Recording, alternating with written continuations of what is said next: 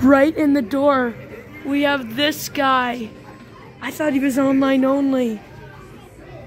My God, that's so crazy. Okay, so over here, see the animatronic selection first, because I am looking for little Jack Carver, and I don't see him. Graham. So right here is Martian Warrior. Martian Warrior. Oh, there he is. He's missing his helmet, and he doesn't work quite right. But here's Lucky Bottoms. Oh, I miss Lucky Bottoms. And Grim. And then the Widow. Here she is on sensor. One of the first working widows, actually. This store is great. So here's the animatronics. They have Bag of Bones, too, from last year. I'm gonna look through these and see if there's a little Jack Carver in here. But yeah.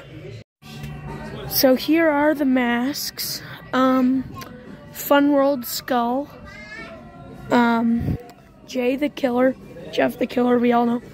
I smell the vanilla scent right here. It's very strong. Here's the King of Crows, which was used in a cool short film I saw. This could be used as a leather face mask. It looks great.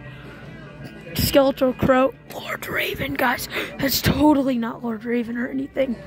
But, then over here, I'm looking. Howling Spirit. How much is Howling Spirit? Like 200 bucks? Bag of Bones, like I said. Grave Watcher, got him. Her.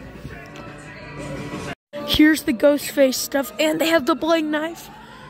Here's more. This is a small store, actually, but it's in an old former CVS. So, yeah.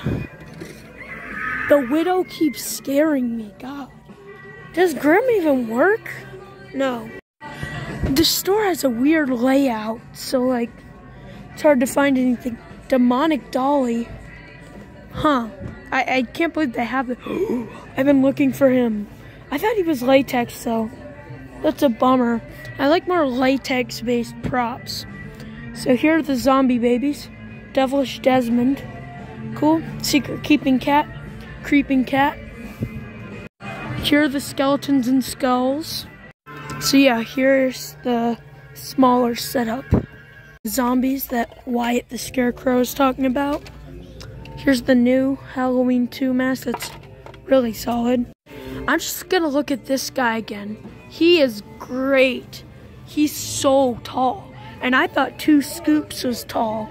This guy is awesome, guys. He's definitely going on the thumbnail.